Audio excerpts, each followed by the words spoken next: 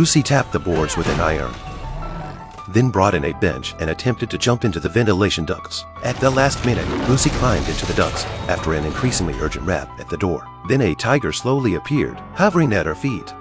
Lucy was drenched in sweat and could only crawl upward on her survival instincts. At that moment, her cell phone rang, and after a tiger roared, the phone was smashed to pieces by the tiger. Lucy's stamina was running out, and she was sliding down the pipe. Her sweat gathered into a single drop and hit the floor hard, attracting the tiger, who was about to leave. And the sensitive tiger realized that his prey was close by.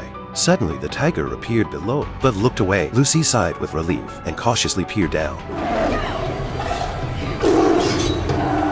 Fear drove her upwards, with the tiger's claws at her heels. After a few seconds, Lucy managed to climb up the pipe to the upstairs room, where she also found her brother. It turned out that the house had been boarded up by her stepfather, and now it was just the two of them and a tiger that had been starving for 2 weeks. The stepfather had bought them